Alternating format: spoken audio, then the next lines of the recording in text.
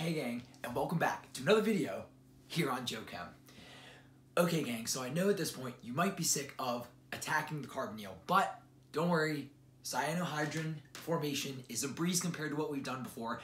So I think you can take a breath, kick your feet up, relax, because this won't be that bad, I promise. Okay, so if we take a look here, what you can see just at a glance is that we're going to be doing an addition of CN.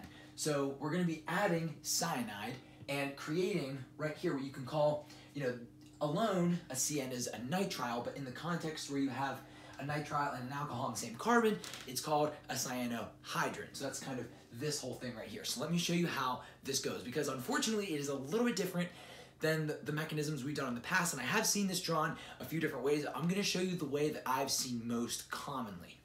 Okay, so instead of our usual protonate the carbonyl carbon first to activate this carbon, make it more reactive, the difference here is that we have cyanide, Cn-.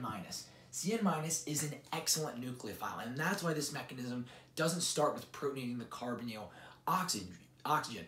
You can if you want to, and I've seen that mechanism done, that way, where you use HCN, you protonate, the resulting Cn- that you get after that acid-base reaction is used to attack the carbonyl carbon. However, what I've seen is what I'm about to show you most frequently.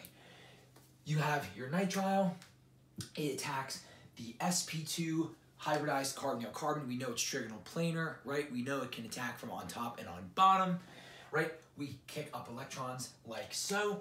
So after the initial attack, we form, right? We get our cyanide attached, right? We get the nitrile portion of our cyanohydrin, and then we produce this O-, this oxygen with a negative charge. So what you'll commonly see is either just HCN and Cn-, or you'll see some type of like sodium cyanide, like sodium Cn and HCl. You're going to see some acid presence, because what happens then is after you perform the attack, it's that acid that then performs, the quenching of the negative charge, right? An acid-base reaction, which then gives you your cyanohydrin. So let me just say, I have absolutely seen the mechanism drawn this way, if you're wondering why this is different than the others.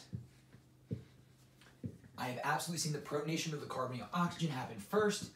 You then have the the oxygen have a positive charge. You then take the resulting cyanide and attack, kick electrons up, and form the product that we see above.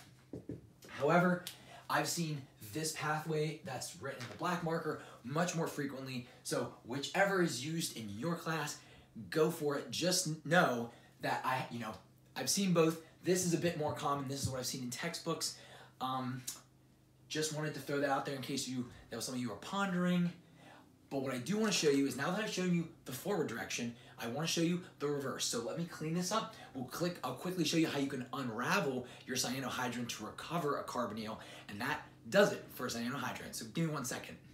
Okay gang, to round out this video, I want to show you the reverse formation of a cyanohydrin, how to unravel your cyanohydrin and recover a carbonyl. Now, I've not seen this question asked a lot. I've just had one-off people kind of ask me about it every once in a while, so I just wanted to include it in case you need to know it. So it's going to look very different, and again, it's going to be different than how we've unraveled things in the previous mechanisms, because there's not so much, entropic considerations with needing to pump water in or remove water like we do with acetals, enamines, and imines. Here, we actually need a strong base, and you're going to see why, or just a base. So what's going to happen first, right here, you can see we have our acyanohydrin, we have lithium hydride, and then we're going to get our carbonyl, and as byproducts, you'll see we'll have hydrogen gas as well as lithium cyanide in this particular example. How this works is, because we have a very wickedly strong base in H- in lithium hydride, what's going to happen is a very quick and favorable acid-base reaction between the hydride and the hydrogen on our alcohol within the cyanohydrin. Once that happens, I think you're going to see the link, the very familiar piece that will allow us to kick off our CN, the nitrile piece of our cyanohydrin.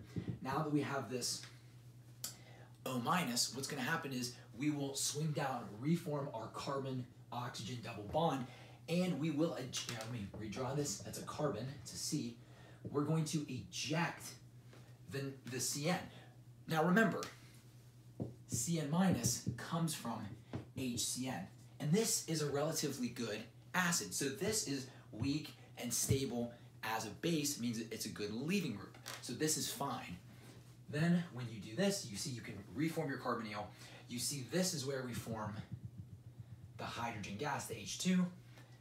And after the fact, we have this floating around, and we also have the lithium right here. So those two will buddy up and form lithium cyanide.